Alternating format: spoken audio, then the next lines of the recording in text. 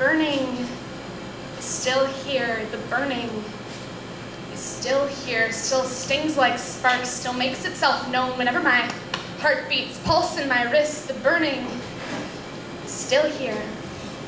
And I caught them once. My hands cupped like a fireplace, shaking like fear, but not moving like they need this, like this position is still routine, like they need to find familiarity to cover them like a shock blanket before they go to sleep, and that will only come from flames.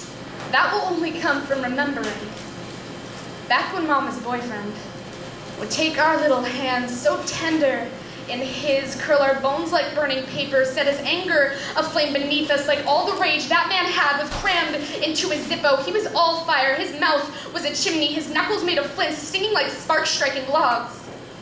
I remember him like a house fire. He hit each family member like we were only curtains, like we were only shot glasses of his vodka, flammable on the best of days, like we were only trees to him. My mama was only kindling to him. My little brother was only kindling to him. I was something so much bigger. He was so much bigger than me.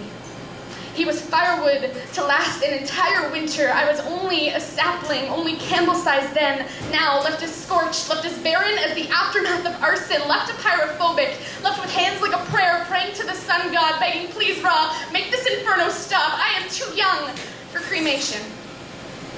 And I caught them once. My hands, remembering his face, red as fire, how it makes my heart beat faster, pulse in my wrist, my hands like bricks, cupped like a fireplace. They used to be as black as coal. My hands used to be as cracked as the sound of matches. They are still as delicate as ash. My flesh, it does not scream anymore, but the burning is still here. The burning is still here. He will always be here.